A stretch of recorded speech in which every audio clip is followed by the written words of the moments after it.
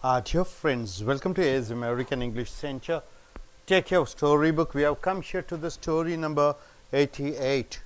Stories taught to you. So the students speak in powerful English. They come here and present themselves. Storytelling is used to change your attitude and behavior for a betterment. And here this is Mother's Love, inspirational story. Dear folks, the true love, unadulterated love, is the mother's love. So love from your parents, it is something which you cannot doubt at all. So here is a love from a mother to a son. See here, a little boy came up to his mother in the kitchen one evening while she was fixing supper. One boy came to his mother when she was cooking supper and handed her a piece of paper that he had been writing on. He has been writing on a paper and he has given to his mother. After his mom dried her hands on an apron, she dried her hands on the apron. She read it and this is what it said. The boy has written, what has he written? For cutting the grass in the home, in the lawn, $5. He has mentioned that he needs $5 for cutting the grass. For cleaning up my room this week, $1. So 1 week I have cleaned my room, so you have to pay me $1, mummy. He has written it. And for going to the store for you. So whenever you want me to buy something, I go to the store. So for that 0.50, half a dollar, babysitting my kid brother. So while you went shopping, so whenever you mother you go for shopping, I used to take care of my kid brother. For that babysitting, I am charging you $0.25, $1/4 of a dollar. Taking out the garbage, so taking out the garbage out, I am charging you $1, mother. You have to give me. For getting a good report card, I study very well, so you have to give me $5 for that. For cleaning up and racking the yard, for cleaning and racking up the yard, you have to give me $2. So total owed $14.75. So he says to his mother, you have to pay me $14.75, right? So this is what the young boy, in excitement, he just wrote all these things to his mother, asking, give me the money. So, well, his mother looked at him standing there. Mother was looking at the son and the boy could see the memories flashing through her mind. So suddenly she was thinking about the past. She picked up the pen. She took up a pen, turned over the paper he had written on. So she turned the paper other side and she started writing. This is what she wrote. What did she write? For the 9 months I carried you while you were growing inside me. So you are growing inside my womb, stomach. So you are there for 9 months. I took care of you. For that, no charge. For all the nights that I have sat up with you, the whole night, sometimes you used to cry. I used to take care of you, doctored you, and prayed for you. For that also, no charge. For the trying times and all the tears that you have caused through, you have caused me a lot of pains, so I have to go for sleepless nights. For that also no charge. For all the nights that were filled with dread, I was frightened sometimes. And for the worries I nowhere hid, for that also no charge. For the toys, for the food, for the clothes, and even wiping your nose, for that also I am not going to charge you. No charge, son.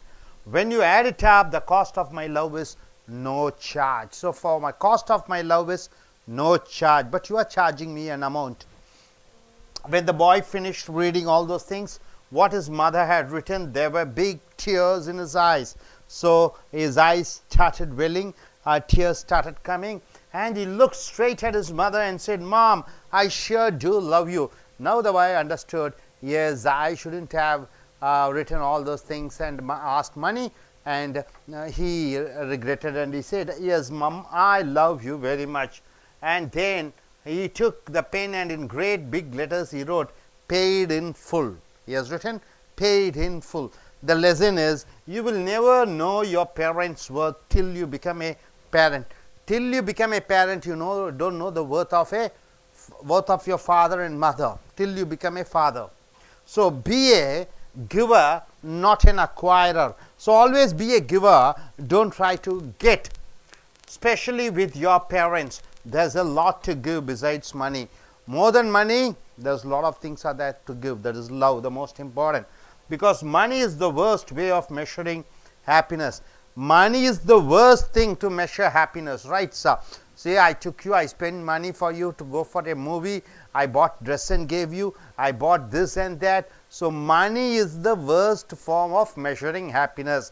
So money doesn't count in the when it comes to what? When it comes to love, right? Love is something great and happiness something great, and here money doesn't come here as a measuring tool. This is what this philosophy here is all about.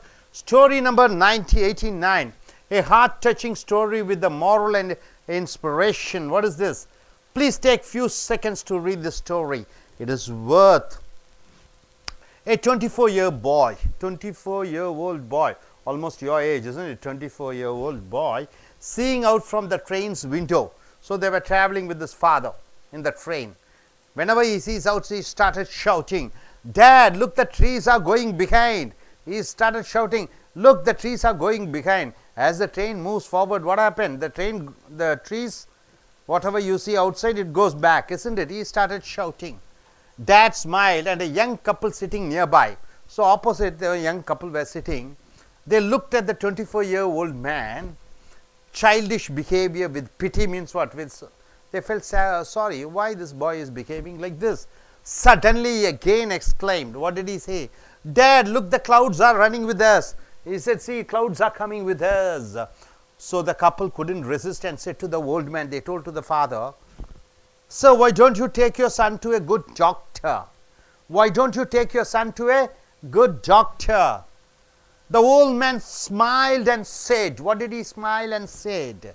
I did take my son to a doctor, and we are just coming from the hospital. So we are coming from the hospital. My son was blind from birth.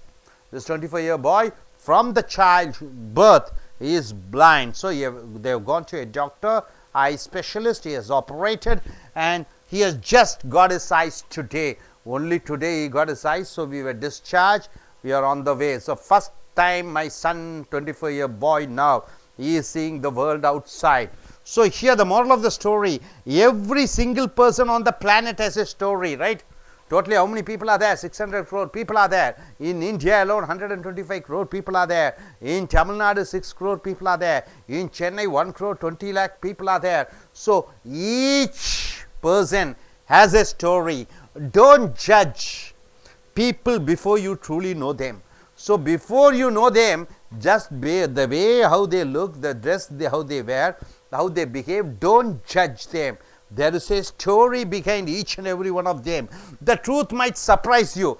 The truth might surprise you, might shock you, and you may be wondering, is this all happening in this world? Each one has a story. Your story is not equal to other man's story. Other man's story, you cannot come for a common judgment. Hope you are able to understand. Are you clear, sir? So I request you gentlemen to come and tell the moral of the story of the two stories. Yes, sir. Good evening. This is Bhagavati Perumal. I would like to say something about that mother's love. One day, a little boy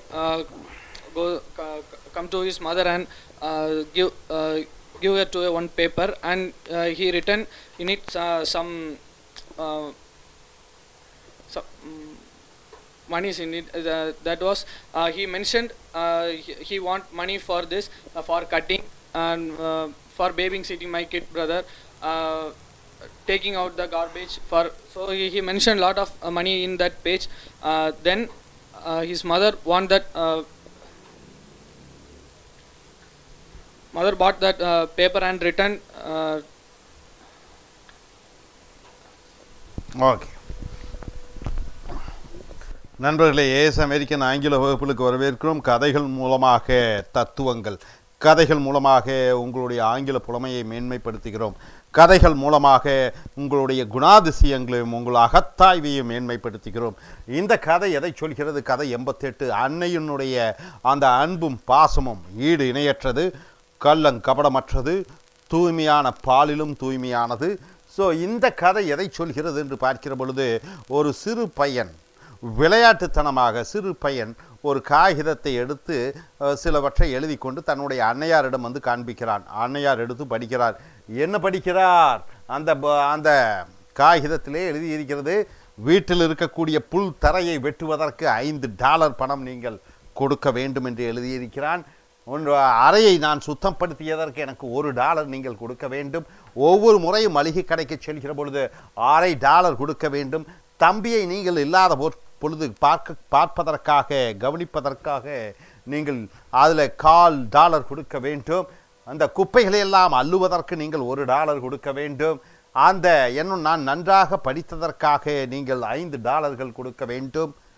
மேலும் அந்த தோட்டத்தை எல்லாம் சுத்தப்படுத்தியதற்காக நீங்கள் $2 கொடுக்க வேண்டும். மொத்தமாக $14.75 நீங்கள் பணம் கொடுக்க வேண்டும் என்று விளையாட்டுத்தனமாக தன்னை அன்னையிடம் கொடுக்கிறான்.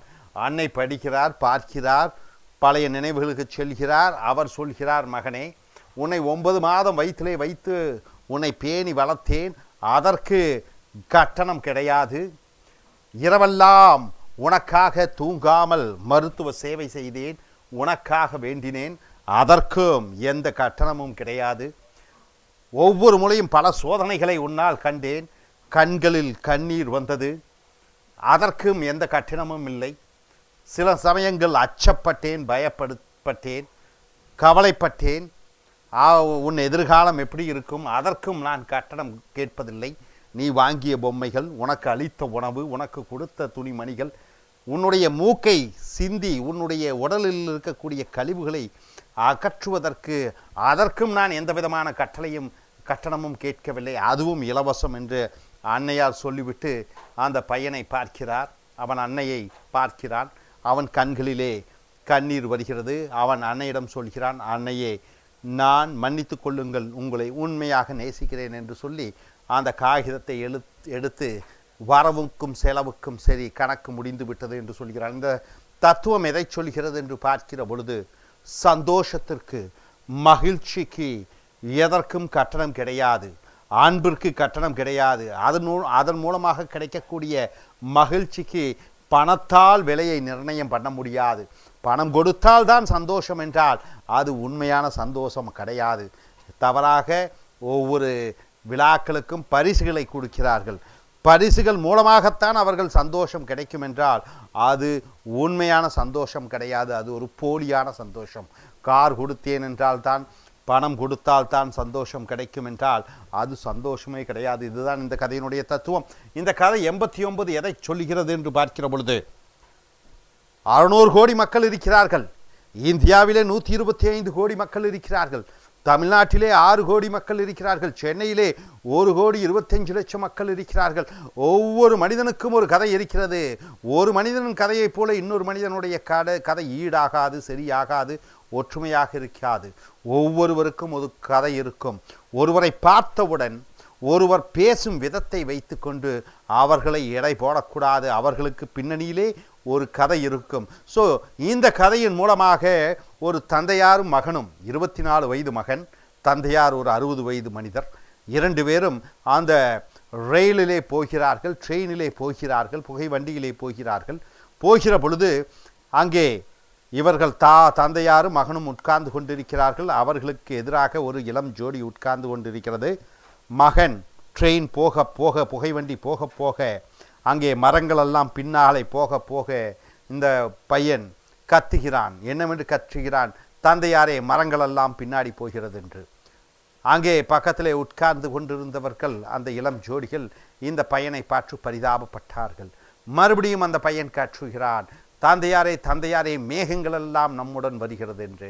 அந்த இளம் ஜோடி அந்த தந்தையாரை பார்த்து பரிதாபப்பட்டு, உங்களுடைய மகனை சிறந்த நல்ல ஒரு மருத்துவரிடம் கொண்டு சேர்த்து அவனுக்கு வைத்தியம் பாருங்கள் என்று சொல்ல, தந்தையார் புன்னகைத்து கொண்டே, அவனை இப்பொழுதுதான் ஆஸ்பத்திரியிலிருந்து அழைத்து கொண்டு வருகிறேன், ஏற்கனவே மருத்துவரிடம் சென்றோம். அவன் பிறவியிலே குருடனாக இருந்தான். 24 வயதிலே இப்பொழுதுதான் கண் கிடைத்து அறுவை சிகிச்சை மூலமாக கண்களை பெற்று இப்பொழுது நாங்கள் ஊருக்கு சென்று கொண்டிருக்கிறோம். உலகத்தை முதல் பார்க்கிறான். ஆகையால் இந்த சந்தோஷத்திலே அவன் சொல்கிறான். ஆக இதன் மூலமாக தத்துவத்தை எதை அறிந்து கொள்கிறீர்கள் என்று பார்க்கிற பொழுது, எந்த மனிதரை பார்க்கிற பொழுது அவருடைய நடை, உடை, பேச்சு, தோரணை, அவர்கள் நடந்து கொள்ளும் விதத்தை வைத்து அவர்களை தயவு செய்து எடை போட்டு விடாதீர்கள். அவர்களுக்குள்ள ஒரு கதை இருக்கும். ஒவ்வொரு மனிதனுக்கும் ஒவ்வொரு கதை இருக்கும். ஒவ்வொரு பின்னணி கொண்டு அதன் முறையிலே அவன் நடந்து கொண்டிருக்கிறான். ஆக எவரும் ஏற்றவர்களோ எவர்களும் குறைந்தவர்களோ அல்ல. உயர்ந்தவர் தாழ்ந்தவர் என்று ஒன்றுமே இல்லை. அனைவரும் ஒன்றுதான். அவர்களுடைய பின்னணி வேறு மாதிரியாக இருக்கிறது. Hope you are able to understand this story. Thank you very much.